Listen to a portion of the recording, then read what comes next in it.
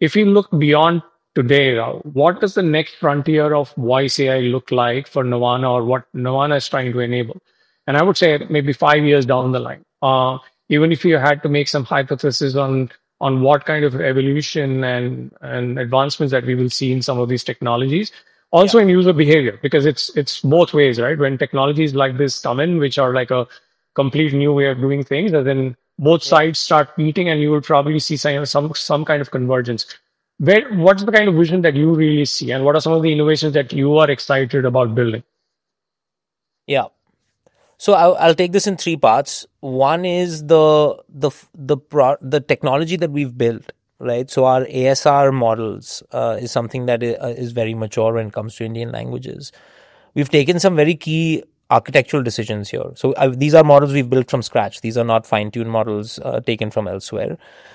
So we had a lot of flexibility to make design choices specifically for India.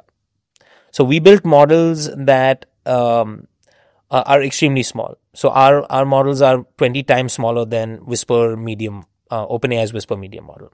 Very interesting. Gives us a lot of flexibility on where we can deploy this. It gives us a lot of cost efficiencies. It's really the Jugadu ASR for India, right? Like it's been built specifically so it can work very quickly, cheap and at scale. And we collected our own proprietary data sets, right? That we use to train these models.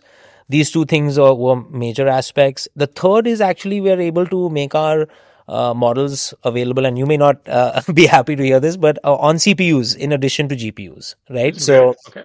So that means we can deploy at all types of different scales and sizes and environments for the different types of enterprises, right? So a lot of innovation has been done, India style innovation, not Awesome. the next voice to voice model, etc.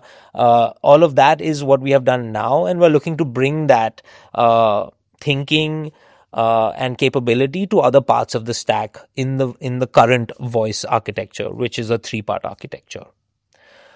The end result there would be that over the next, let's say, 24 months, we're able to deploy voice agents that are highly cost effective, that are highly accurate in addition, and can work in all sorts of environments.